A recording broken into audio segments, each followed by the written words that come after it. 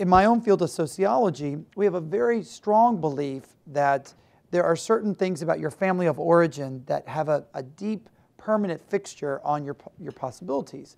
And also looking at the formative role of education and of youth experiences. What we found, however, is that there is absolutely no statistically significant relationship between what you do before age 20 and your likelihood of assuming a very senior leadership position later on in life. It doesn't matter where you went to school. It does not matter what grades you made. It does not matter if you were in extracurricular activities. It does not matter if your family was wealthy or poor. It does not matter in what city you were born. None of those things matter. At the same time, there are certain things that happen uniquely in Christian institutions of education that make a profound difference in your likelihood to succeed. Principally, it's about having a formative relationship with a mentor. And what we found is that a lot of schools and businesses try to create structured mentoring programs, a management trainee program where you take 20 new people and you match them up with a senior executive. Or, in my church youth group, we had basically a system where adult volunteers agreed to mentor in a Bible study fellowship format with young people who wanted that. And those are all well and good, but actually those don't work very effectively. The real way in which mentoring works effectively is through organic relationships. Christian organizations, the most important thing that they can do is they create the ecosystem and create the opportunity out of which those relationships can develop.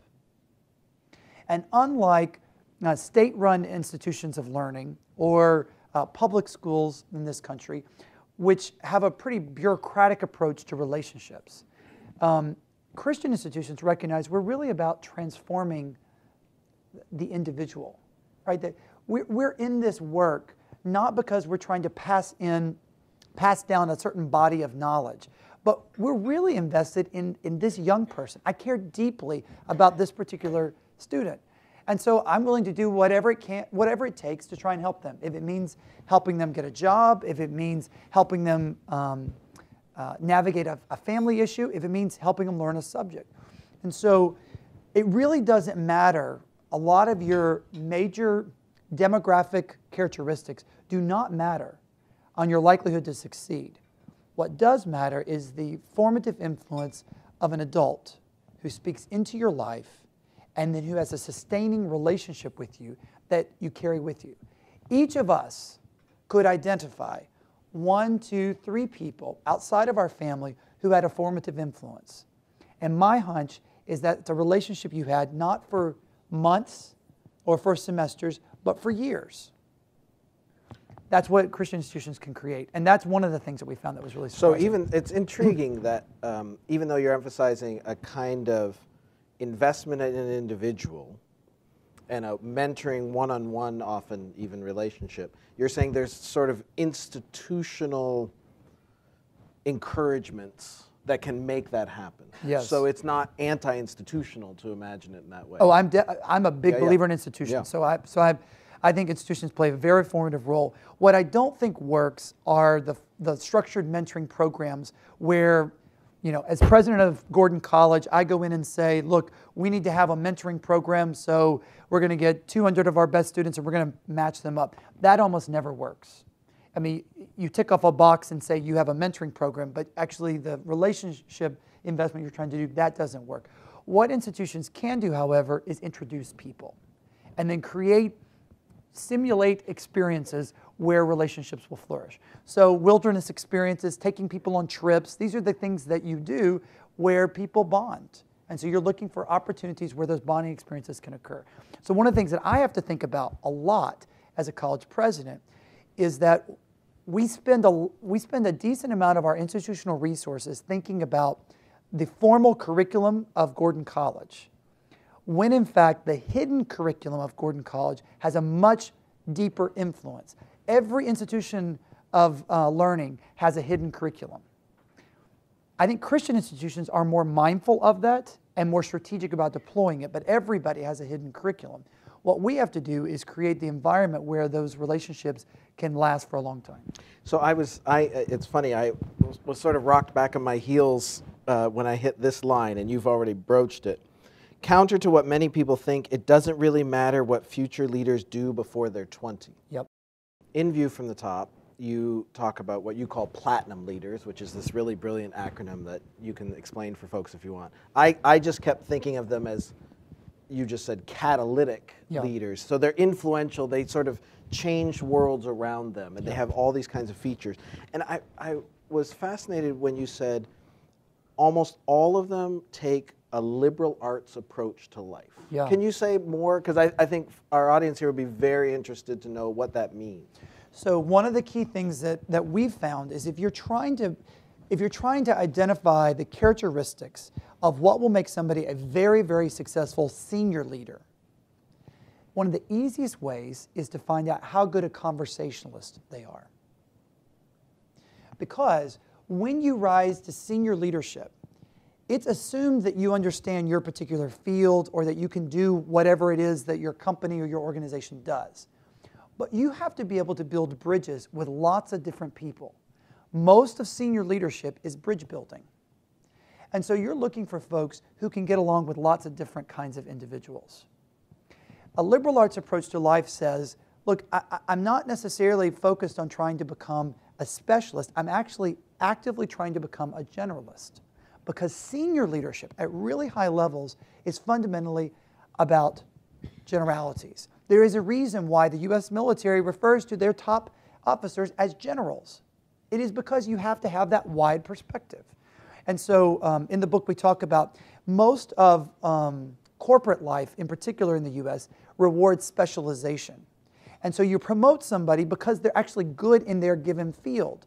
The problem is that the more you promote them, the wider their perspective has to be and the less prepared they are for those kinds of experiences. So our job in educating young people is to give them the lenses by which they can understand the wideness of their responsibilities that they will not have when they're 25. You never, as a 25-year-old, have a very wide-ranging job. That doesn't happen unless you create an organization yourself. Instead, you go to work, you know, in a junior level position at a particular company, and you do one little thing. But as you move up, you have to have that wide perspective. The problem is that most of professional development that happens in jobs doesn't prepare people for that wide experience. So if they don't get that liberal arts approach to life early on, they don't cultivate it. So it's really important that our young people read widely, and we need to reward them to do that. Incentives really help. I mean, people ask me, why do we require chapel credit at Gordon College? It's because I know that I have to instill within students a desire to go and hear different kinds of people than they normally would. I want them to be exposed to a wide range of things. This summer, we're putting in some televisions in the Student Center. We haven't had that there before, and they were talking about what stations are we going to have direct feeds. It's really important to me that we have something other than CNN or Fox News. I want BBC or somebody else to add sort of different perspective. I'm delighted you read The Economist. Not enough people do. And I really want folks to have sort of a broader range perspective. So that liberal arts approach to life, we found, makes a real difference. So I grew up in Jackson, Mississippi, and my mom is retiring this year after serving as head of school of Jackson Preparatory School. It's an independent day school, grades 6 to 12, has about 800 students there. And if you had to ask me where the cultural center of power in the United States is, it probably is not Jackson, Mississippi. So I have these conversations with my mom who says, you know, we feel a real responsibility to helping to develop young people, and we feel far away from the corridors of power that you write about. And she says, I'm not even sure I want to get them in those corridors of power, but if we did, I don't think that we have the on-ramp or the mechanisms where that can occur. What do I do? Well, one of the key things key insights that I think we in the church sometimes forget, there has developed in the last 10 years a debate about how culture changes. And it's been boiled down to two approaches. It's top-down, elites who are in power, and they impose their view on society, and that's how power works. Or it's a bottom-up approach, sort of grassroots movement. I'm very persuaded by a political philosopher named J.P. Nettle, who likens social movements and their effectiveness to rock formations. And he says there's two kinds of rock formations. If you go into a cave, you have stalactite rock formations, which come down from the top, that's the T. Stalactite come down from the top, or stalagmite, which come up from the ground. And he says if you're wanting to figure out what's the strongest base of support, it's when the stalactite formation meets up with the stalagmite rock formation and they form a single column. That, in my opinion, is very important and quite instructive for us to think about all kinds of social movements. So the civil rights movement in the United States in the 1960s, how did it become so effective? Why did it become so widespread? It's because the stalagmite movement, which started in the 1950s through the black church in the U.S., began to get institutional sanction from basically white elites in Washington. It's one of the few times when the U.S. government and the U.S. Congress was actually ahead of the general public in enforcing a particular social policy. Most of politics is the rear guard, endorsing what the culture says. This was one time where actually the political landscape was ahead of them. What they did that was so effective is that you have the Attorney General and the U.S. Congress from the top endorsing a social movement that began in the black church. What we have to do in Christian education is we have to create on-ramps where our young people can indeed be exposed to people who come in from the top. So we do that through guest speakers. We do that by taking them on field trips to cultural institutions. We do that by helping them to get opportunities that do expose them. So we don't create an insular, separate ecosystem. I have no desire to build an evangelical subculture. None. I lead an evangelical institution. I believe very deeply in it. But my vision is for Gordon to be at the vanguard of conversations that are happening in Boston, which just happens to be the global capital for higher education.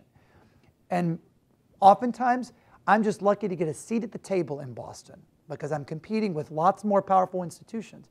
But I do believe that by getting a seat at that table, we can be part of very important conversations. So networks do really matter. At the same time, too much of the evangelical movement of the last 50 years has been so focused on getting a seat at the table that they've lost their distinctive witness of what it is that we actually bring to the table. And so it's just about getting access. It's not about getting real influence. What we have to do is recognize all cultural movements begin on the margins of society. And in Canada and in the US, evangelicalism is a marginal movement. It's not the cultural center. We are the place of innovation. That's where new ideas emerge. Now, it doesn't become institutionalized until the center of the culture embraces it. So what we have to do as educational leaders is create the linkages between those two arenas. That, in my opinion, is how we actually have wider influence. So there's no reason why, say, Christian education needs to be provincial or insulated. We can look for ways to have it the intersection without, but I appreciate this sense of not losing, holiness. Maybe would be a fair way to talk about it. I mean, right. In other words, you can so prize a place at the table, which you might prize for reasons of influence, but you don't realize that the influence ends up going the other way. Precisely. And assimilation ends up being the result instead. That's right. So what we have done is we convinced ourselves that we as individuals can overcome the institutional inertia that might be pushing against us. So we say, I just want to get a seat at the table, but once I get a seat at the table, then I'll be able to have the influence. Actually, it doesn't work that way. The institutions are always more powerful than the individual, always. And so that's why it's so fundamental. For example, it's so fundamental for students at Gordon College to be deeply connected to the life of a local church, because we recognize that the church is going to provide them with a set of tools and a way of seeing the world that will allow them, that will ground them in a way that once they get the seat at the table, they won't be overcome by sort of the wider secularizing, modernizing forces. Too many very well-meaning evangelical leaders have thought that they will be the agent of influence when they get a seat at the table, and they underestimate how likely it is that they are to be the ones influenced themselves.